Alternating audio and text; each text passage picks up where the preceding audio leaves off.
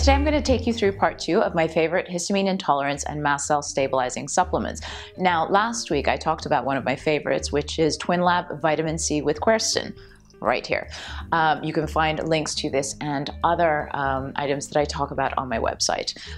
So basically, I said that some people might not do too well with quercetin or might not want to take it, or it might not be right for some people, and a couple of people asked about that. Basically, if you've had genetic testing done, I've had mine done through 23andMe. I'm going to try and put this as easily as simply as possible, because some people have had their genetic testing and either don't have anybody to interpret it for them yet, or are just kind of looking at it and going, oh, whoa, what does all of this mean? And I can totally relate to that, because that's exactly what I did, and I'm still working my way through it.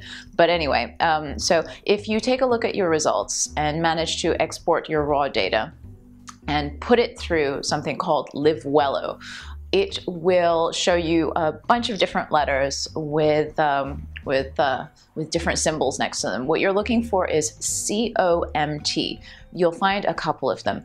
If you have a plus next to your COMTs, you are a person who may not respond very well to quercetin. So basically, if you take the quercetin and you become more irritable, or I'm not saying you're irritable, but I can be, you can become irritable, you might not be able to sleep so well, it could give you a headache. Now, me personally, my COMTs are minus dash plus, which means that I have the genetic defect on one side but not the other. So I have personally decided that I'm going to try taking the quercetin, and it's done me really great. So anyway, so that's why some people might not want to take quercetin, but I do.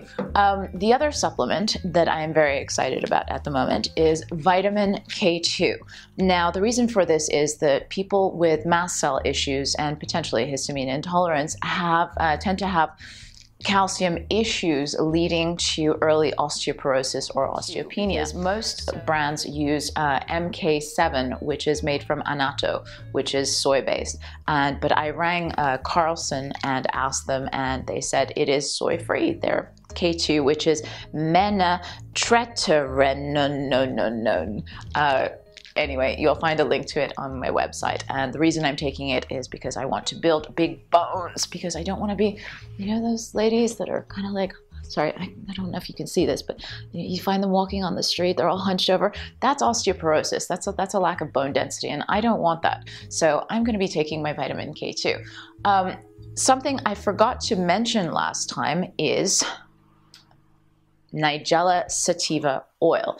Now, on its own, Nigella sativa is an H1 and an H2 receptor antagonist. That means it has properties similar to, for example, Claritin, which is an H1 blocker, or Zantac, which is an H2 blocker. So it's kind of a twofer. Not just that, but having spoken with Dr. Theoharidis, who developed Neuroprotec, a couple of times, one of the things that was said was that it's necessary to dilute quercetin in oil in order to increase the absorption into the body. In fact, it increases the absorption considerably, and I personally did not have success with quercetin until I actually diluted it in oil. So spirulina is a mast cell stabilizer. It's also an antihistamine. I put it in my smoothies. I put it in my juices.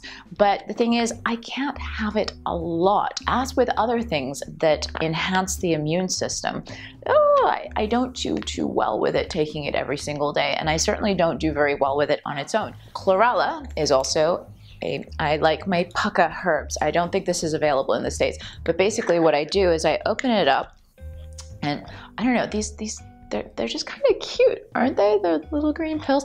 I put them in a pestle and mortar and I smush them up, and I put those in my smoothies and my juices too. And I can definitely tell a difference when I take chlorella. I actually seem to tolerate it better than spirulina, but again, I have my days.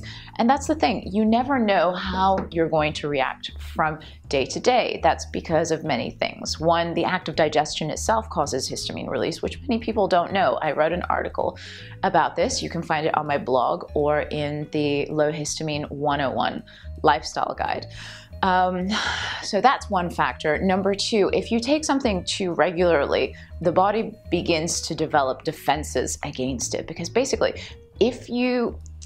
I don't get sick. I really just don't ever get sick. That's because my immune system is really strong. The problem is it's so strong that it attacks everything. As it was explained to me, your body is just so hyper protective that, whereas normally if something comes into the bloodstream or into the body, you might just have a little bit of a response, like the body sort of looks around, what's going on? What's this new thing that's here? But in your body, it's like Arnold Schwarzenegger pulls out the bazooka. It's like, bah, bah, bah.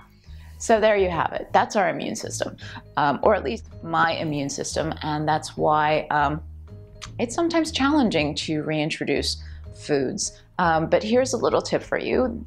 I'll cover this in greater detail in my low histamine lifestyle webinar, my free webinar that's coming up. So please sign up to my mailing list to make sure you don't miss that. And I'll be talking through that a little bit.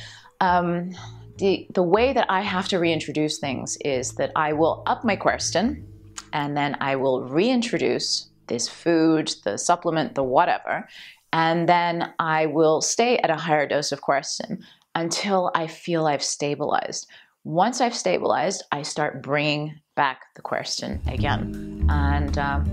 And that's my little trick. It sometimes takes a couple of weeks, and the other thing is don't do it every day. You don't want to do anything every day, well, except for breathing and eating, but you don't want to eat the same thing every day. Rotate, rotate, rotate. I do that with my beauty products. I do that with my supplements. I do that with everything, and it's probably my #1 tip. And that's it. A really quick little video follow-up, and I hope you enjoyed it, and stay tuned for more.